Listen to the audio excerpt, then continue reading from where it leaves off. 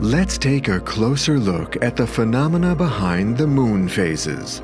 The revolution of the moon around the Earth makes the moon appear as if it is changing shape in the sky. The phases of the moon are caused by different angles from which we see the bright parts of the moon's surface, which are brightened by the reflections of the sun. Every 29.5 days, the moon passes through a cycle with 4 major shapes. Let's study the distance between Earth and Moon, which corresponds to the anomalistic lunar cycle.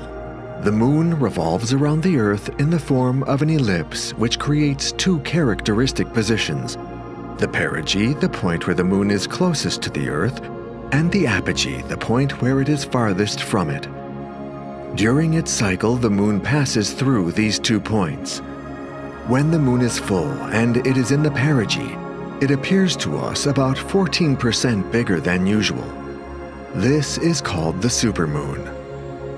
Next, the draconic lunar cycle shows when the path of the moon intersects with the ecliptic plane. This plane is the one on which Earth orbits around the sun. The moon's orbit around the Earth is tilted 5 degrees with respect to this plane and cuts it in 2 places. These are the nodes. During this cycle, when the moon is in its ascending phase, it rises with respect to the ecliptic plane, and conversely it is said to be descending.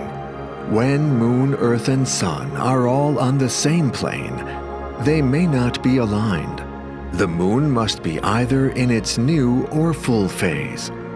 When that happens, an eclipse event happens on Earth. A lunar eclipse if the moon is in full phase, or a solar eclipse if the moon is in new phase. However, the actual visibility of the eclipse is dependent on various factors, such as the geographical position of the viewer.